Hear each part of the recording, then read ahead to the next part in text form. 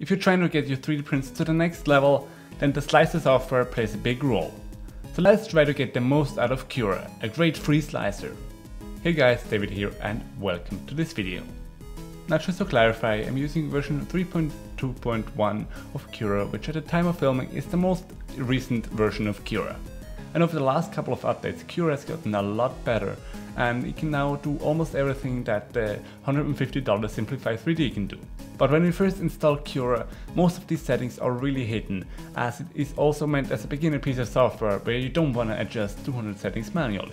To get the most flexibility out of Cura, let's just show some more options by clicking the little gear symbol on one of the top menu items, and then in the menu that pops up, click on Select All, and this is gonna show all the different settings that there are. Alternatively, you can just check mark individually the settings that you want to show. But I find it easier to just have all of them shown and just disregard some of them.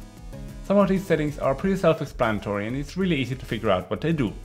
But some others are quite a bit harder. So I already made a video that you can check out up here where I explain 7 settings that are gonna create the most difference in your 3D prints. So you can check that one out, and if you want to know about other settings as well, then you can just hover over the settings and there's going to be a short explanation that's popping up.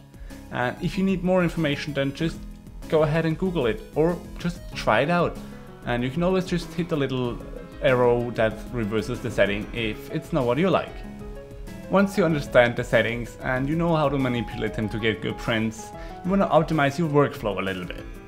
You don't want to just change all the settings manually every time you print something different.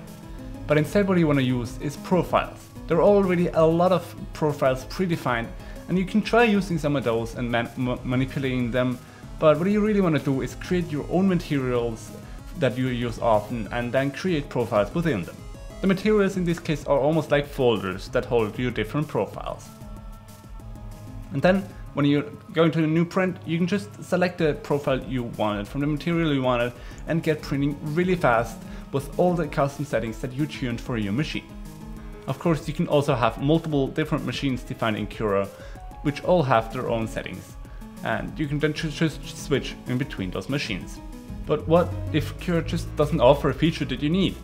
Well, there's one more step that you can try. There are quite a few plugins actually for Cura. To install a plugin, you go to Plugin, Browse Plugins, and on the menu that pops up, you can see all the different plugins that there are, and you can just click install from there and install them very easily. You can just browse through, look what kinds you want. Maybe you want Octoprint to work with Cura or other software, or you just want some simple other settings that there aren't right now, but maybe there's a plugin for it. And if you're a coder, you can just write your own plugins. Now, if you have any other tips and tricks that I haven't mentioned in this video, you can leave them down in the comments so everybody else can see them. And while you're down there, consider to leave a like down there, consider to subscribe as well so you don't miss any future videos. I also have social media and affiliate links down in the description so you can see what I'm doing and you can support me without costing you anything. So thanks for watching and until next time.